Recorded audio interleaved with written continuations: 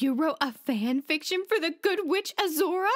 Can I read it? Please, please, please, please. Okay, it's just, I put an original character into the story, so please don't judge me. No judge, and I'll return it by tomorrow.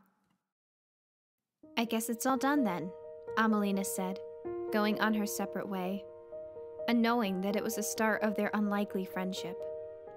And together, they saved Amelina's friend from the eternal nightmare.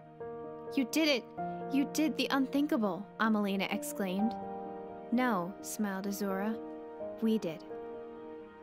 When the ritual was finally completed, the tree of magic was reborn into a flash of light. And yet, they kept on dancing and dancing.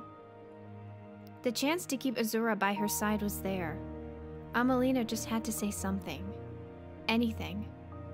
But Amelina stayed silent, for deep down, she knew Azura would never return her feelings. She didn't want to cry, not at all, but she couldn't help it. For Amelina, it was a precious friendship she wouldn't dare to ruin. Perhaps it was better to keep her feelings...